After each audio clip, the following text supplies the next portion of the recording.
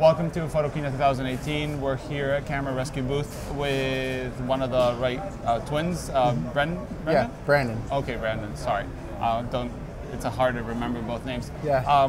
You from Cinestill. You guys have just released the new product before Photokina, which is the home device temperature controlled. What is it called? It's a TCS 1000. It's a temperature control system for processing color film or any type of chemistry where you want to control the temperature. So it's kind of like a entry-level processing unit for people that don't want to have a big massive thing, which is very good. Tell us, how was making that? I mean, getting the product, I know it has your branding and it has some tuning, and let us know how does it work? I mean, the concept of it has been around probably for the last year or two. It's basically taking some technology that already exists for at-home cooking and kitchen stuff, and it's using that same technology, which was technically borrowed from scientific laboratory technology, but became readily available over the last 4 or 5 years with sous vide cooking. And so it's using that base technology, but fine-tuned specifically for at-home processing. Specifically, it comes preset at the correct temperature to process C41 color film. And it has a dual stage timer that automatically goes through, gives you the developing time and the blitz time in a sequence without, it's a quick touch and go system. And so our goal with that is, though there's a lot of different ways that you could keep your chemistry warm, this is the simplest, but it gets rid of a lot of the problems that a sous vide would have at home, such as not being able to control the temperature down to lower temperatures, where we can control the temperature all the way to 20 Celsius. So black and white would be great for that. So you can store your chemistry in the fridge, and instead of trying to cool it down with ice cubes, I live in Southern California, that's what I have to do. You just keep it in the fridge, it heats up in a minute or two in the pitcher, and also it's great for chemical mixing, which was really unique because with the heating element in chemicals, if you're going to submerge it and heat the chemicals, you can't have a metal coil, because that could cause the bubbling of the chemicals, which would cause, basically, it would just ruin the chemicals. This has an inductive heater that doesn't cause that. It's a lot more gentle on the chemicals, so it can mix. So you can mix it directly inside the chemicals? Literally inside the chemicals. Is there a way to clean it after? I guess just water and let it run for a little bit? Yeah, since it already mixes the water with the impeller, you can just put it into our pitcher and just with water in it and just let it run for like a minute or so. It can be disassembled too if you want to do further cleaning after like having it for a long time. But yeah, we were very careful in selecting which base materials we wanted to use, and basically the main goal is just to make it accessible, and we have the retail price at $99. Yeah, I think here in Europe it's going to be how much? It's going to be about 90 euros. Which is very nice. Depends on tax, that's including VAT. Depends on the country. Yeah, that's including VAT, so. But yeah, around 90 euros. So great introductory for people who don't want to buy like a big system like Joe. Bigger system. Yeah, no, I have a Joa system and I understand it's nice to have a little smaller thing. And a lot of people are starting to use the monobaths, things like that. Your monobath starts at 27 degrees, if I'm not wrong? Or usually that's the more standard? With Fahrenheit for me, but yeah. I mean, you can do the monobath anywhere from 20 to 27. Yeah, you can do it by steps depending on your pushing. And if you want to do, the fastest way to use our monobath is you can process a film and develop and fix at the same time within 3 minutes. Yeah, it's very fast. But 27. First run. Yeah, first run, and then you add 15 seconds when you reuse it per roll. But yeah, 3 minutes and at 27. And so that's also where the heater can come in handy if you live in a cold environment. Getting to 27 can take a while. LA, I just pull it out of the cabinet, it's probably at 26, 27.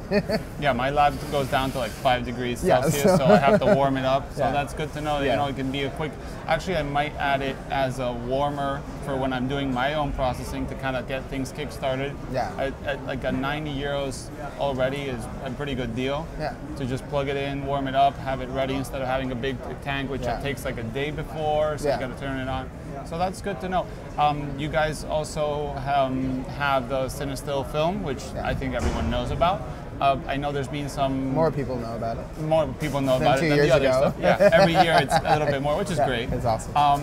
And you guys just have new packaging, I heard, for the 35, now coming in a little cardboard box with a brand, if I'm not wrong? Yeah, so We have had the 120 out for over a year now, readily available for retail.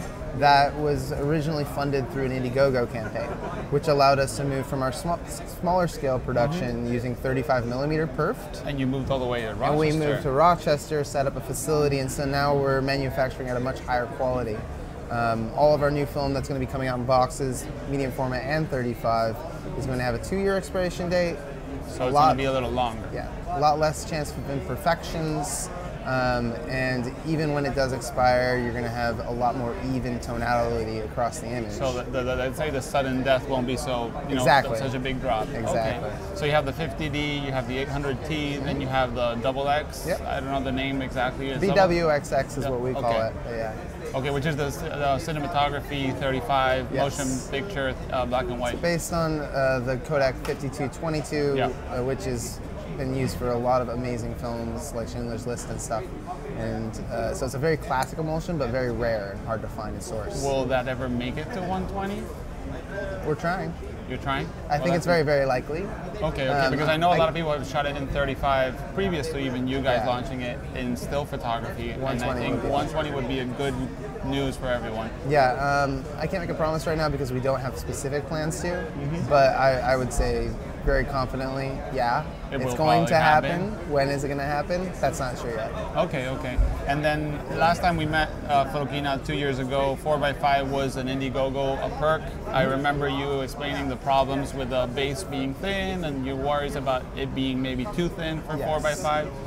It launched, you guys shipped all the perks or rewards, and it never has been published again. Will it maybe come back as a product that you can buy at stores? We're planning on it, yeah.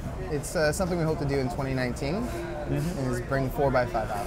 Okay. And so the reception to it with the backers who received the 4x5 was extremely positive.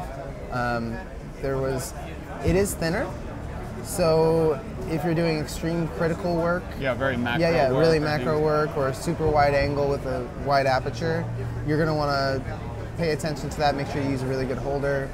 Some people like to put a little double-sided tape at the center of the holder just to make sure it doesn't bow. It doesn't bubble. Yeah, but that's really not that necessary because motion picture's base is a little bit more rigid, and the emulsion itself is a little bit thicker than most still photography emulsions. So that does make it naturally want to lay flat. Okay. And humidity is the only variable, because with a lot of humidity in the air, sometimes film will want to bow a little more. It even pops. I mean, even normal film pops, depending on the temperature and the humidity. They pop inside your holder. But out of all the people who backed it, I think we had over 150 got the 4x5 packs that were limited run made. We didn't get any complaints. No, my lab in Spain actually told me, we developed some film, it looked amazing, this guy was shooting night shots, and he pulled it out, it's like, that's Cinestill, and they're like, oh, well, it's amazing, tell the guys a great job. So, I mean, professional labs liked it too, so that's good. Well, that was the trial, and a lot of people got to beta test it, and proved the concept that, yes, it's fine, we don't have to do it on a polyester base, we don't have to do a whole new coating run for 4x5, 5x7, 8x10. Which is going to make it a lot more efficient. So you're going to come with other sizes apart from 4x5? I would love to. You would love to? Well, I would love to too, but I know if we do 4x5, I don't see why we wouldn't eventually. Okay. It's about demand, of course, and making sure that we don't make too much where it gets old before people can get it. I understand that. And we're in a niche, within a niche of film market. And so it's just about gauging that. I'm fairly certain, based on how popular Cinestill is becoming and how dedicated the photographers are that support it, and how often people ask, what are you going to do 4x5? Or I want to shoot some 8x10.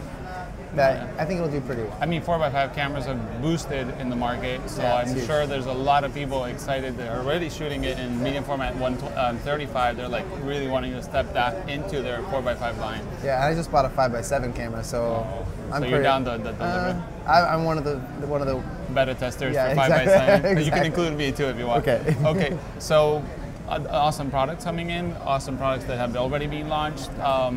Glad to know, that you guys keep on working. How has been that working with Rochester office there, and you being, because you guys are based in California, Hollywood, if I didn't understand? Yeah, we're based in Hollywood. That's where we started. That's how the whole company just got moving.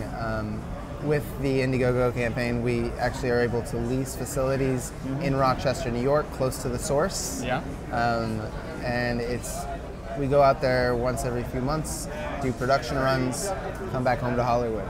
So, and that's where you're working a little bit on both sides. Yeah, that's where our new process is in Rochester with the big machine we built. Okay. That has a higher quality.